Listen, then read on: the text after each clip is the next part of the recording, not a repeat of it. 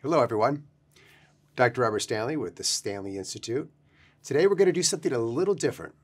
Today we're going to talk about why implants fail. The way we're going to do that is we're going to actually step through a series of failures that have happened in my office, and I will show you the reasons why these implants failed. So if you've been watching the channel for any time, you know we have the shapes of dentistry, the shapes of implants. And we have the Snoopy, we have the heart, and we have the ET. Those are our three main shapes. Today, what I want to do is start with the Snoopy, of course. So let's go to the overhead camera and zoom in close on an implant case that failed and talk about reasons why it failed. So here's a very interesting case. In this particular case, we have a restoration that was made out of zirconia, monolithic zirconia. It was cemented down onto a hybrid tie base, and it wasn't in the mouth very long. It was only in the mouth, it was under a year when the patient reported back and said that the tooth was loose. Once we took the tooth out of the mouth, you can see that the neck of the tooth here was broken. So we're missing all of the zirconia in that region. But notice that the overall projection of this tooth, to me, looks like a Snoopy. So this is the snout over here, the nose would be there, the eyes are here, and the ears are back here, right? So here's his little grin right through there, okay? So when you see a Snoopy, what you're really looking at is you're looking at an opportunity for forces to come down on the mesial aspect of this crown right here. As they come down on this, it puts this into a bending moment, It wants to bend this down. So imagine if this was like a diving board and you were standing out here jumping up and down on this tip, this board would want to bend. So as it bends, it puts a lot of stress here at the interface between the prostheses and the stock abutment. And what happened here is it broke. Now, when we say Snoopy, we have this cantilever, which is one problem. But the second problem we have here is lab fabrication. So I'm going to turn this over. So as I turn this over, I want you to look at it from this side here.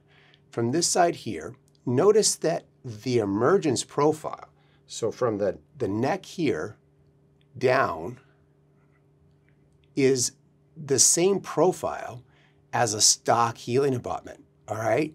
Now this happens a lot, and it's our responsibility as dentists to give the lab instructions on how to manage soft tissue. They are so used to working with stone models that the concept of moving soft tissue is foreign to them. I like to say that the dental labs are working in the Stone Ages. That's my little colloquialism for them, okay? So this is the profile that they saw on the stone model.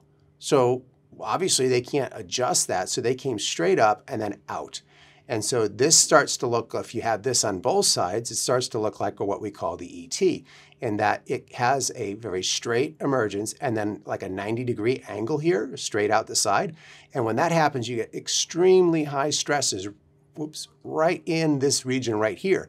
And those stresses, combined with bending forces on the marginal ridge out here, can create an opportunity for failure. Now, the interesting thing about this particular case is that we actually restored this case without doing anything different, but just giving the lab direction on how to fill this in. So instead of having this big Snoopy here, what we said was, right in this region right here, I want you to fill that in with zirconia.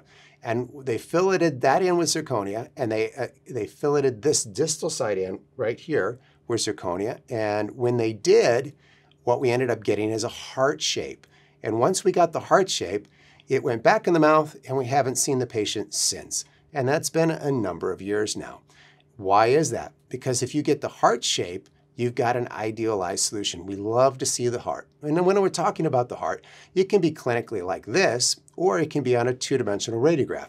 So if you look at a PA of the tooth, of the implant, and it looks like a heart, it has a nice emergence profile, and it has the implants in the center of the prostheses, you would probably have that solution for forever. It's quite possible that it could run forever. But to think that this being a very, very strong material made out of zirconia could break like this, you have to understand the power. When you see a Snoopy, you have immense power in terms of knowing how this case might play out and what potential problems the patient might face going forward. And you can start to mitigate those problems and work with the patient long before this actually fails. You know, you can talk to them about, Mrs. Smith, this screw might loosen over time, and if it does, don't worry about it. Come in and we'll tighten it for you.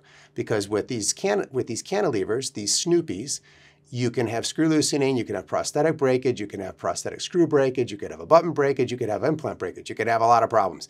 Why? Because our products are made for axial loaded. They're designed for the forces to come down this way, down through the implant. And when we have a solution where the load is coming out here and creating a bending moment, all of these things start to potentially fail. Now what I want to do is go to yet another case to illustrate this point even more. What I have here is a failed implant and a custom abutment. And as I rotate it to the side, you might immediately say, okay, what is going on here? And yeah, that's exactly what I'm thinking, but it's a Snoopy. It doesn't have a crown on it anymore, but anytime you have a cantilever like this, where it shoots out like that, and then the crown would be up here, that's a Snoopy, okay? So this is a cantilever way out to the, so this implant was placed too far this way. And so it's not in the right spot. Now, it may have been placed anatomically. Anatomical placed implants are implants that are placed where the bone is. This is how we used to do it. We would look in the mouth, wherever the bone was, that's where the implant went. And after the implant integrated, then the prosthodontist or the restoring dentist would have to restore it. And so the restorative solution might be something like this: a very lovely created custom abutment and then a prosthesis that sticks out.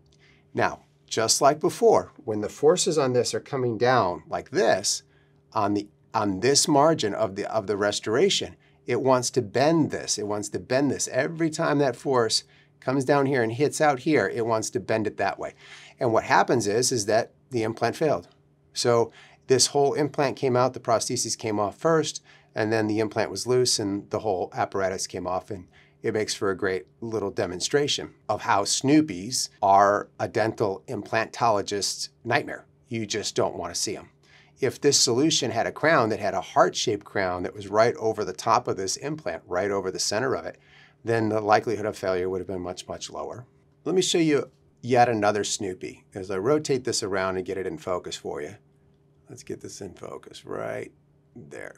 You can see we have a relatively short implant compared to the crown, but we also have an implant that's placed too far to the distal. Now, how do we know it's too far to the distal? Well, if we rotate here, here's how you know, okay? So the hole between the buccal and the lingual looks good, right? The buccal lingual dimension looks good. It's halfway between the two. That looks really good. But the access hole for the screw channel should be more here in the center from the mesial to distal. So when it's back distal like this, then immediately, even without seeing a radiograph, if I see an access hole like this in the mouth, I'm immediately concerned about loads, mechanical loads that could cause complications for my patient. So when you turn it to the side here, you can see, yep, you're right, Doc. If I get this in focus for you, there's quite, from the center line of the implant to way out here, that's quite a Snoopy. You know, there's your snout, there's your eye, here's your smile over here, right? Snoopy. Now, when I see a solution like this, I don't want to condemn the doctor for placing a small implant like this, because it's quite possible with these new short implants to place a short implant under the antrum and have it work. So with these 7 threads engaged in bone, in maybe 7 millimeters of bone subantral, we can get an implant to work. But there's a caveat, and this is the one that a lot of doctors fail to listen to and or hear at trade shows and podiums. And that is that these implants carry the load in the first 5 threads, as I've talked about in my 5-thread video. The problem is those are axial loads. Well, what is an axial load, Doc? Well, an axial load is when a load comes this way, it comes straight from the top and it comes down on the implant like this. So if you load your implant directly on the axial direction like this, with a short implant like this, it should last a very long time. The problem is when you have a Snoopy, and the load comes out here, it hits that marginal ridge there, it wants to bend the implant like that. And when you want to bend an implant, then having short implants is not recommended. It's not recommended, not from biology, from mechanics, okay? Think about this. If this implant was a lever, okay? If you have a short lever, or I had, let's say, a 15 millimeter lever. So let's say the implant was this long from here to here. Which implant can resist the bending more? The longer one. If you had a telephone pole and you had a telephone pole in the ground and it was only a few feet in the ground right here, it's just a few feet in the ground, and you had another telephone pole that went way down in the ground, like this far in the ground, which telephone pole would be harder to pull out of the ground or blow over in a windstorm? The one that's got more roots, more to pull in the ground. So remember this. This is the part that gets left out when we talk about short implants work when they're loaded axially. So this is a doctor failure point. If you don't load this axially, you can have a short implant fail quite readily. So what would we do if this presented in our office, it wasn't ours, or it was ours, we placed it and we didn't get it right, and we wanted to give them a solution without retrieving the implant and starting over? How could we manage this? Well, here's what you can do. You come here and you do an occlusal equilibration where you make certain that there's only centric stop right there. No excursions, and definitely no contact on the mesomarginal ridge here. If you eliminate this from a tooth-to-tooth contact, okay, you still can't eliminate food, a bolus of food going between here, but tooth-to-tooth contact is very important. If we can eliminate that force on this mesomarginal ridge, then we can really reduce the possibility of there being loads that want to bend this in any kind of parafunction or even in normal function, okay? So no contact here at all. We want to make sure that contact's directly over the implant. So we have a centric load with no excursive slides at all. No blue skids on these inclines whatsoever.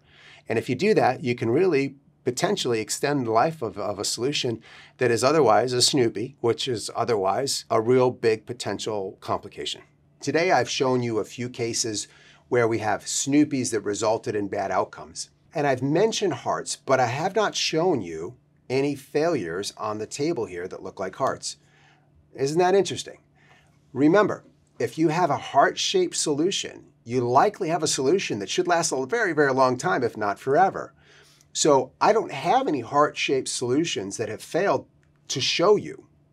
And that's supporting the concept that if you balance the forces directly over the top of the implant and you put in a reputable implant, the likelihood of failure is really, really low. If you want to learn more about the science behind how these Snoopies create problems, then check out our video on the shapes of implants, and that should help a whole lot. Smile Engineer, out.